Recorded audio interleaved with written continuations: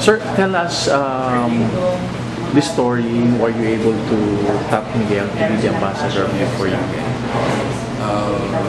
So for a year now, we've been racking our brains.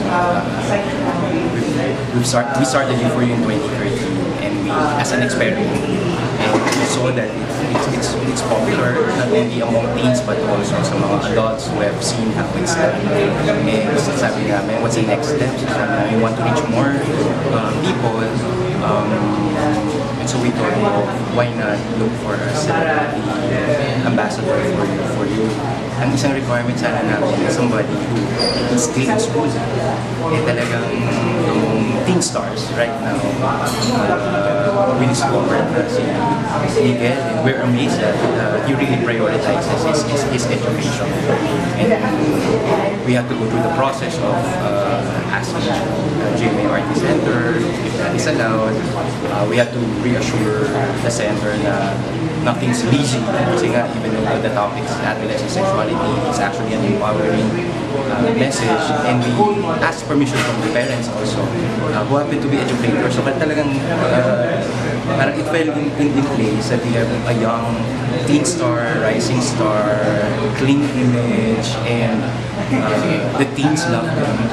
And when we tested Miguel interacting with high school students, phenomenal. Yung una speechless na, Miguel is with us as a peer educator, and it was a fun day with the high school students na Miguel was there learning with the teens.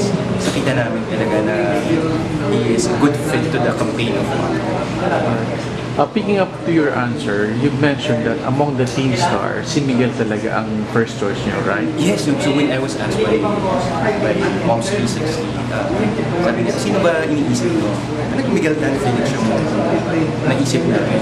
Walang, or ang una kong tanong, we're praying lang he's in school. Kasi I read na something na he's in school because we did our homework. Eh, nasa school na. So, spot on talaga yung parang siya meant to be. Any character or traits ni Miguel na talagang that would really fit para sa campaign or sa advocacy ng youth? What we like about Miguel is that his love for his family. He adores his parents, he adores his younger brother, Luan. And sabi nga namin, kung pati mga parents ni Miguel, masama namin to the campaign kasi isang kulangan sa campaign namin yung openness between parents. And we heard from Miguel, we asked him how do you talk about these things. And very maturely, yung conversation sa kanya, Miguel talked about how his parents have shared with him na when you grow old, how many children you want to have, recommend ang parents nila, wala, and when you make that decision,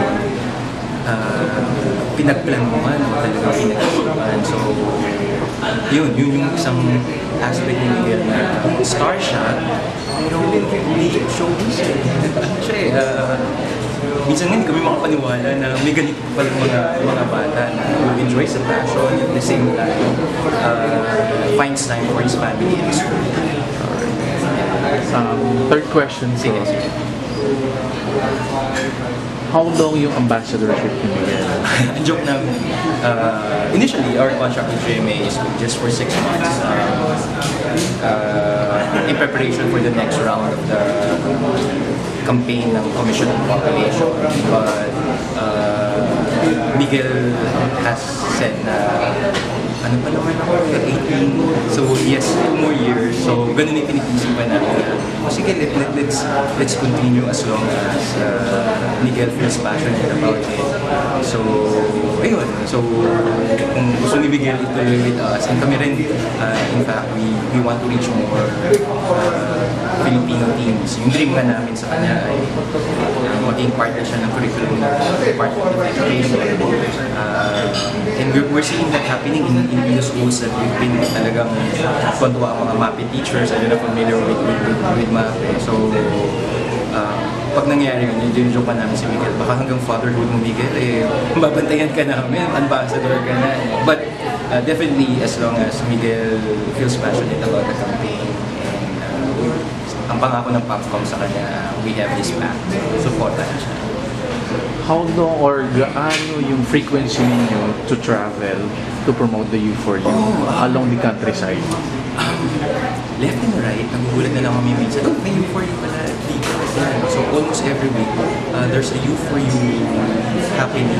Kasi nga, what Popcom did was roll it out, introduce it to different local government. Last, yung exciting news was, U4U has reached Batanes. And when we're preparing to reach ARMM, so we've been to Manila. So almost every week, merong U4U. But for Miguel, of course, we have to fit his, even himself to fit within his schedule. So, inaano namin siya, pinaplan talaga. So on Saturday, Miguel will experience his first U4U team trail sa Commonwealth High School, Quezon City. What time is that? That's 8 o'clock until 2 o'clock. So, Miguel will be a peer facilitator. So, sabi namin sa kanya, hindi ka artista dito ha, you'll be talking to young people. Mag-i-immerse kayo, have to immerse on the... So nag-train na siya. So, yeah, this training, so pinapili na namin siya kung anong part ng trail yung gusto niyang gawin. Sabi niya, gagawa siya ng musically video niya ng U4U song. So, ayun. So, parang, tamang-tamang birthday niya. So, it's a treat also to his fans. And the next step is, we're asking him after experiencing the teen trail para makita niya, he'll be preparing social media content that we'll put on his Instagram, his Facebook account, and hopefully get more people engaged about it. Sir, tell us more about the social media accounts for you and then the website. Yes. So the readers or the viewers might be able to know. Yes, so just visit our Facebook, u4u.ph. We have 500,000 followers. We have 500,000 likes. It's a page of hugot. So every hour, hugot lang ng mga kabataan, and we get them engaged on all topics. And then we have our website. It's an interactive website, U4U, www.u4u.ph. You can play games, you can do flames online. Meron kaming parang online teen trail din doon. If you get 100 points, you get a U4U shirt. And so it's really interactive. And then what Miguel will be promoting yung mobile application namin. So you can text 3 numbers sa Sun, Globe, and Smart.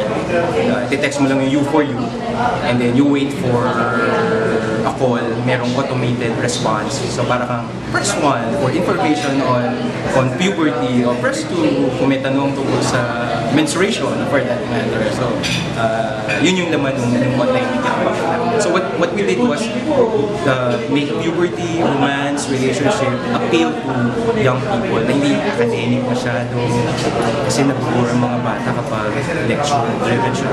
But of all our social media accounts, YouTube has the highest hits. So yung mga YouTube videos namin, almost 3 million, I'm sorry. We have over 3 million views already on our YouTube. Hindi po lang namin siya napupromote. So hopefully, with Miguel around, so we can direct young people to all these social media platforms.